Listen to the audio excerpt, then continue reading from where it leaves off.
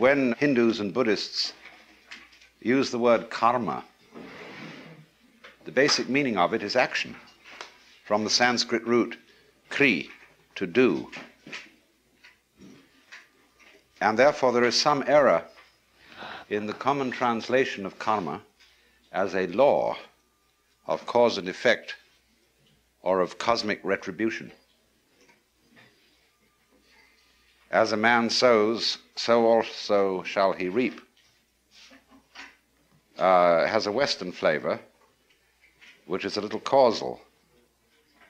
The way the Buddha put it was slightly different. This arises, that becomes.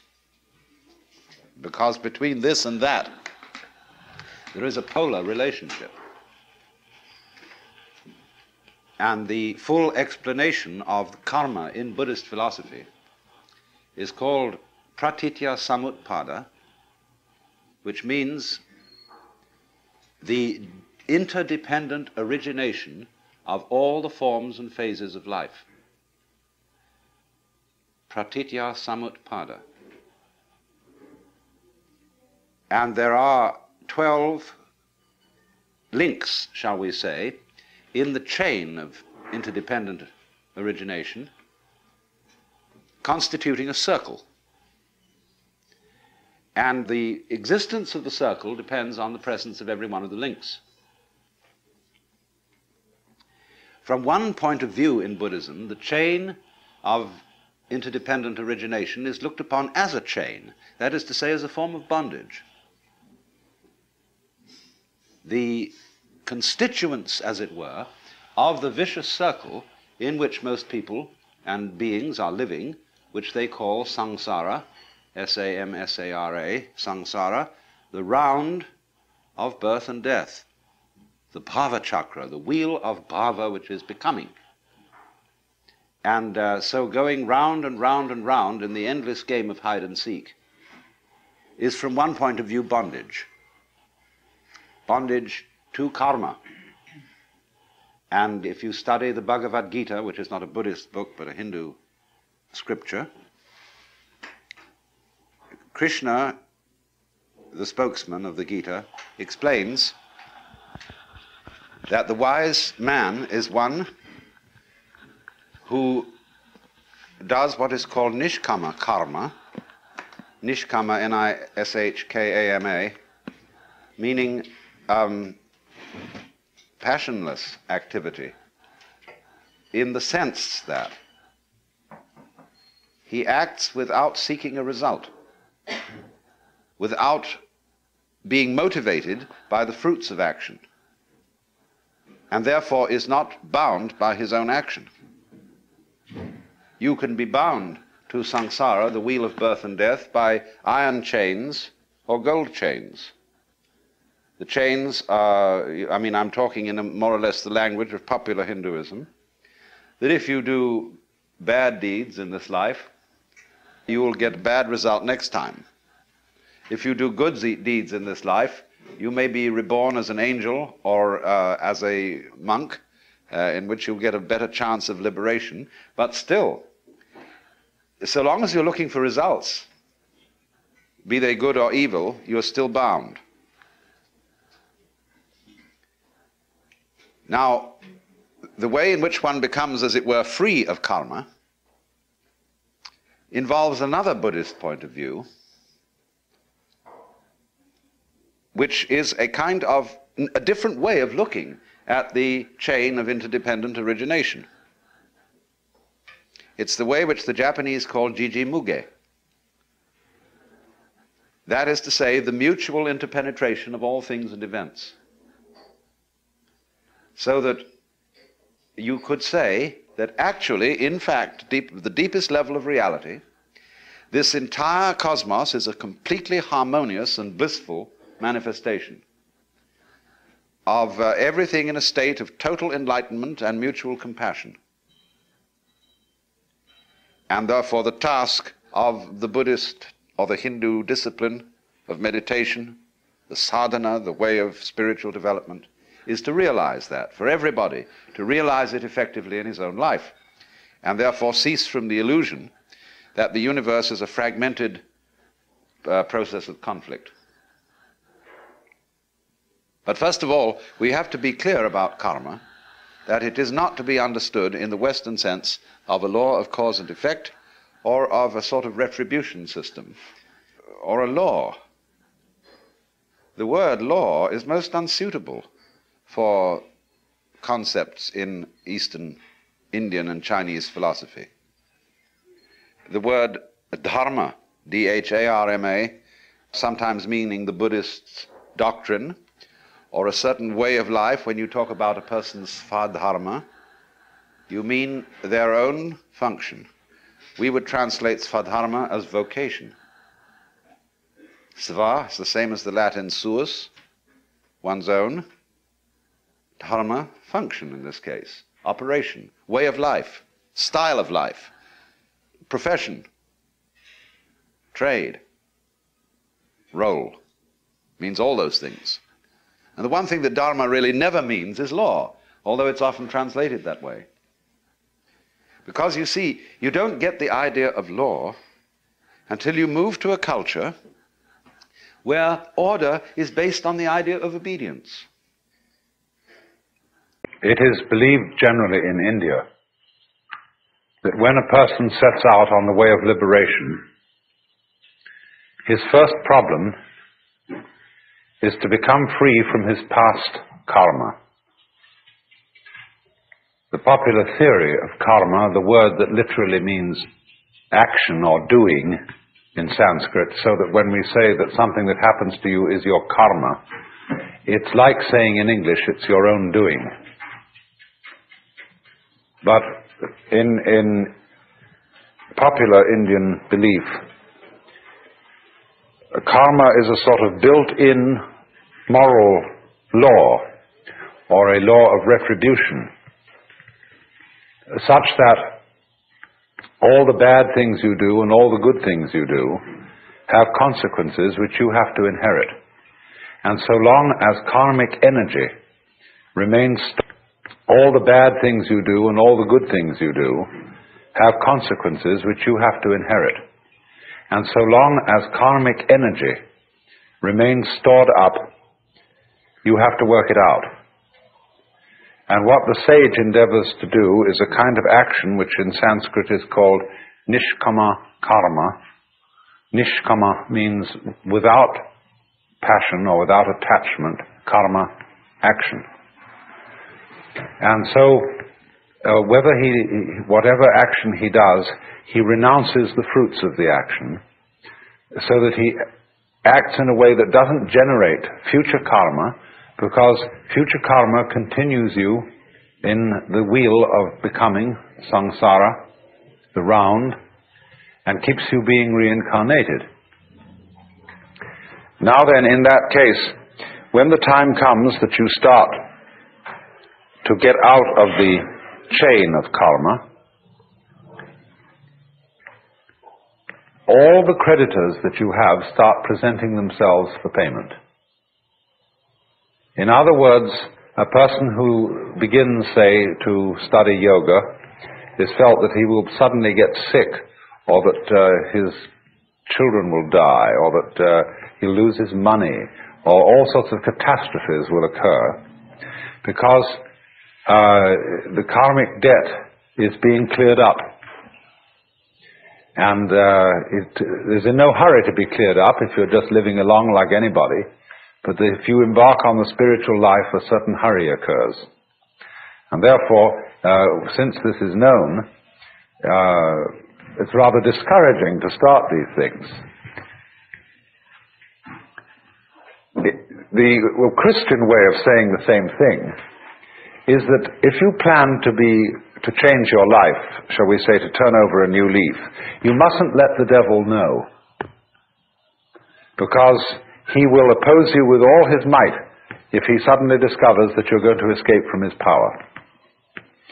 So, for example, if you have a bad habit, say you drink too much, and you make a New Year's resolution that during this coming year you'll stop drinking, that's a very, very dangerous thing to do, because the devil will immediately know about it. And what will happen will be this. He will confront you with the prospect of 365 drinkless days. And that will be awful, just overwhelming. And you won't be able to make much more than 3 days on the wagon.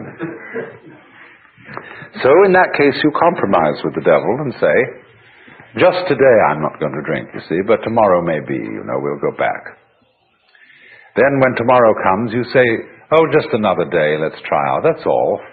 And the next day you say, oh, one more day won't make much difference. So you only do it for the moment, and you don't let the devil know that you have a secret intention of going on day after day after day after day.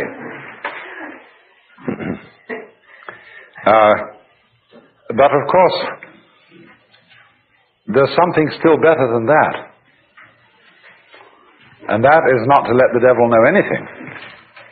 And that means, of course, not to let yourself know. One of the many meanings of that saying, let not your left hand know what your right hand doeth, is just this. And that was why in Zen discipline, a great deal of it centers around acting without premeditation.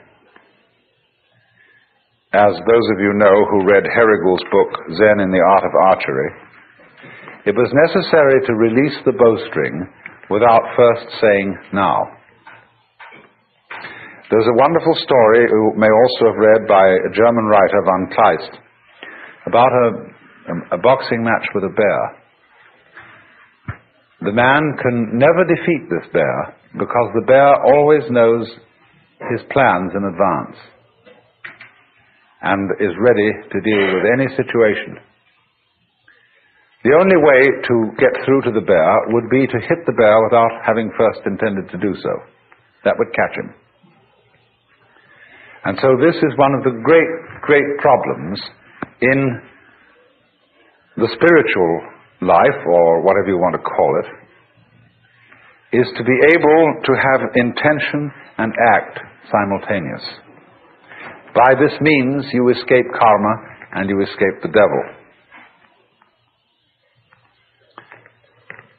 So, you might say that the Taoist is exemplary in this respect. That this is getting free from karma without making any previous announcement. Of simply, supposing we have a train and we want to unload the train of its freight cars. You can go to the back end and you can unload them one by one and shunt them into the siding. But the simplest of all ways of unloading is to uncouple between the engine and the first car, and that gets rid of the whole bunch at once. And it is in that sort of way, you see, that the Taoist gets rid of karma without challenging it. And so it has the reputation, you see, of being the easy way. There are all kinds of yogas and ways for people who want to be difficult. And one of the great gambits of a man like Gurdjieff was to make it all seem as difficult as possible, because that challenged the vanity of his students. If some teacher, some guru says, really, this isn't difficult at all, it's perfectly easy,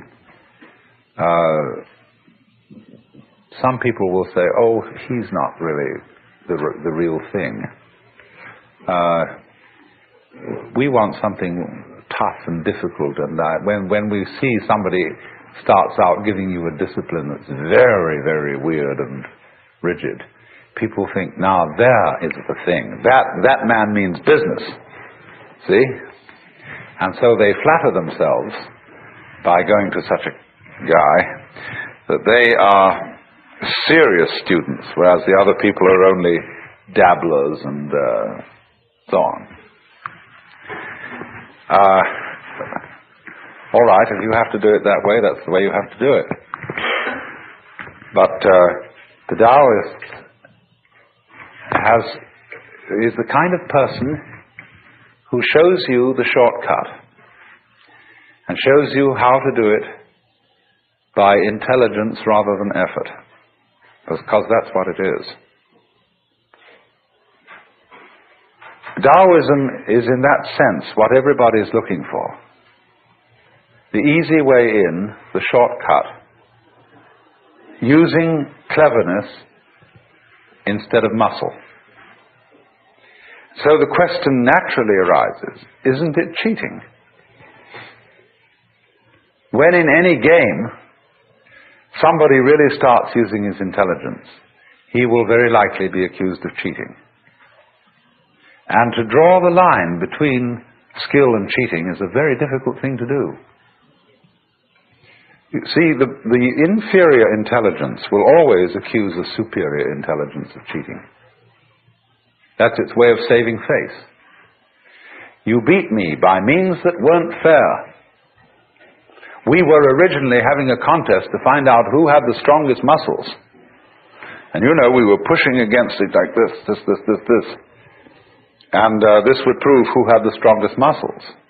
But then you introduce some gimmick into it, some judo trick or something like that, you see, and you're not playing fair.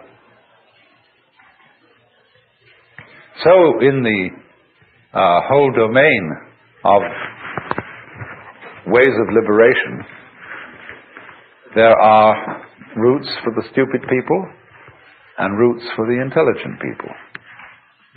And the latter are faster.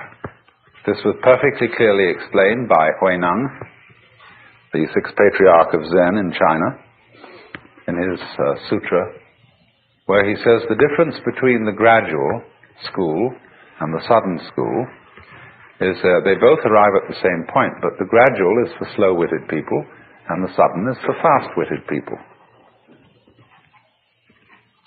Can you, in other words, find a way that sees into your own nature, that sees into the Tao immediately?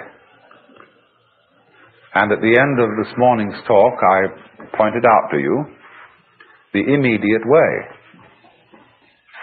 the way through now. When you know that this moment is the Tao, and this moment is considered by itself, without past and without future, eternal, neither coming into being nor going out of being, there is nirvana. And there is a whole Chinese philosophy of time based on this. It hasn't, to my knowledge, been very much discussed by Taoist writers. It's been more discussed by Buddhist writers, but it's all based on the same thing. Dogen, the great 13th century Japanese Zen Buddhist, studied in China, and he wrote a book called Shobo Genzo. A Roshi recently said to me in Japan, "That's a terrible book, because it tells you everything." It gives the whole secret away.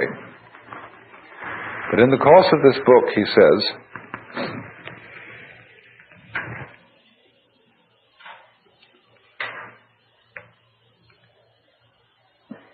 there is no such thing as a progression in time. The spring does not become the summer. There is first spring, and then there is summer. So in the same way, you now do not become you later. This is T.S. Eliot's idea in Four Quartets, where he says that the person who has settled down in the train to read the newspaper is not the same person who stepped onto the train from the platform. And therefore also you who sit here are not the same people who came in at the door. These states are separate, each in its own place. There was the coming in at the door person, but there is actually only the here and now sitting person. And the person sitting here and now is not the person who will die. Because we are all a constant flux. And the continuity of the person from past through present to future is as illusory in its own way as the upward movement of the red lines on a revolving barber pole. You know, it goes round and round and round, and the whole thing seems to be going up or going down, whichever the case may be. But actually nothing is going up or down.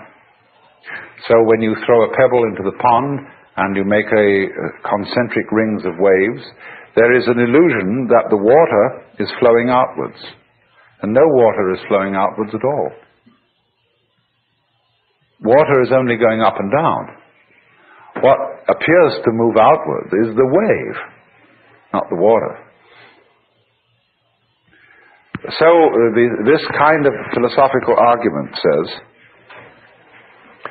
that our seeming to go along in a course of time, it doesn't really happen. The Buddhists say, suffering exists, but no one who suffers. Deeds exist, but no doers are found. A path there is, but no one who follows it. And nirvana is, but no one who attains it. So, in this way, they look upon the continuity of life as the same sort of illusion that is produced when you take a cigarette and in the dark whirl it, and the illusion of a circle is created, whereas there is only the one point of fire.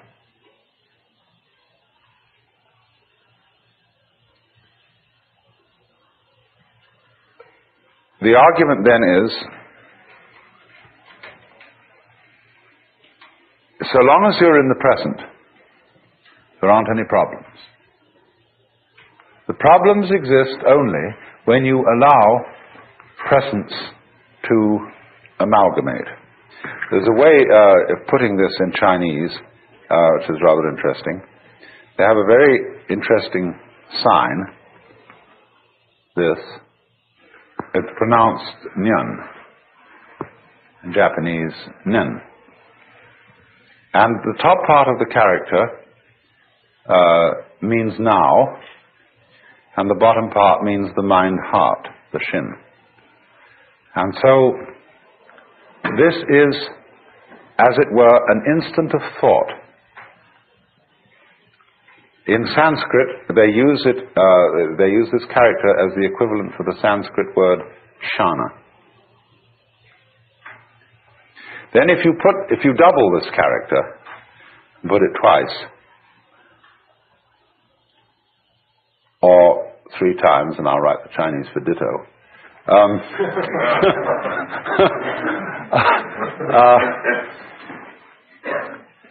Nyan, nyan, nyan means thought after thought after thought. Now, the Zen master Joshu was once asked, what is the mind of a child? And he said, a ball in a mountain stream. What do you mean by a ball in a mountain stream?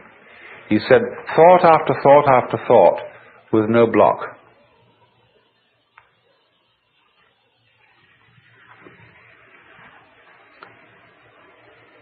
So, he was using, of course, the mind of the child as the innocent mind, the mind of a person who's enlightened.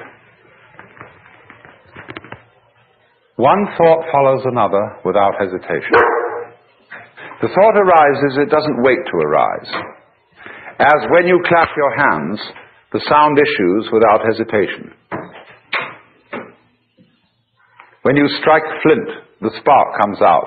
It doesn't wait to come out. And that means that there's no block. So, thought, nyan, nyan, nyan, describes what we call in our world the stream of consciousness.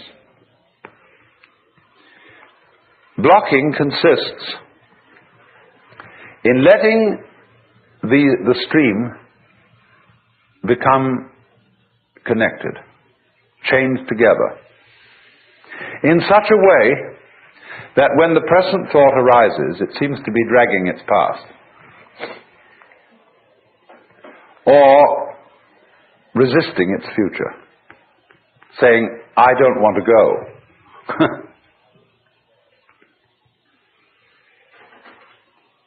When then the connection, the dragging, it's better to call it, of these thoughts drops, you've broken the chain of karma. If you think of this in comparison with certain problems in music, it's very interesting. Because when we listen to music, we hear melody only because we remember the sequence. We hear the intervals between the tones, but more than that, we remember the tones that led up to the one we are now hearing, and we are trained musically to anticipate certain consequences. And to the extent that we get the consequences we anticipate, we feel that we understand the music. But to the extent that the composer does not adhere to the rules and gives us unexpected consequences, we feel that we don't understand the music. And if he gives us harmonic relationships, which we are not trained to accept, that is to say, to expect, we say, well, this man is just writing garbage. But of course, it becomes apparent that the perception of music, the ability to hear melody, will depend upon a relationship between past, present, and future sounds. And you might say, well, you're talking about a way of living that would be equivalent to listening to music with a tone-deaf mind. So that you would eliminate the melody and have only noise. And so in your Taoist way of life, you would eliminate all meaning and have only senseless present moments.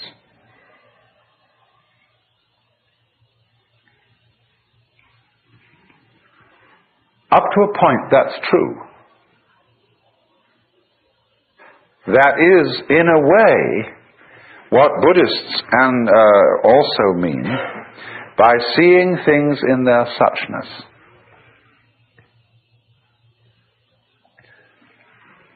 What is so bad about dying, for example? It's really no problem. When you die, you just drop dead. That's all there is to it. But what makes it a problem is that you're dragging a past. And all those things you've done, all those achievements you've made, all these relationships and people that you've accumulated as your friends, all that has to go. See, it isn't here now. I mean, a few friends might be around you, but all that past that identifies you as who you are, which is simply memory, all that has to go. And we feel just terrible about that. But if we didn't, if we were just dying, that's all, death wouldn't be a problem. So likewise, the chores of everyday life, they become intolerable. When everything ties together, all the past and the future, you feel it dragging at you every way. Supposing you wake up in the morning, and it's a lovely morning. Let's take today, right here and now. Here we are in this paradise of a place. Big Sur. And some of us have got to go to work on Monday. Is that a problem? For many people it is. It spoils the taste of what's going on now. When we wake up in bed on Monday morning and think of the various hurdles we've got to jump that day, immediately we feel sad and bored and bothered. Whereas actually we're just lying in bed.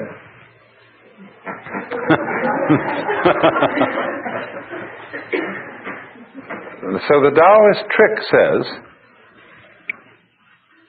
simply live now and there will be no problems. That's the meaning of the Zen saying, when you are hungry, eat. When you are tired, sleep. When you walk, walk. When you sit, sit. Rinzai, the great Tang Dynasty master, said, in the practice of Buddhism, there is no place for using effort.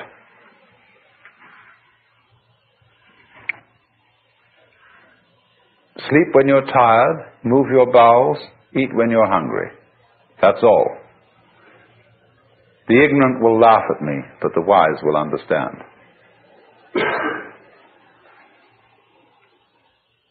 And so, also, the meaning of this wonderful Zen saying,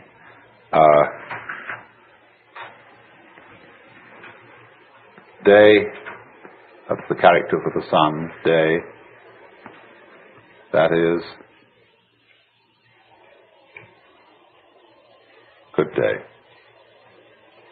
Every day is a good day. On condition, you see, that day is like nyan nyan. They come one after another, and yet there's only this one. You don't link them.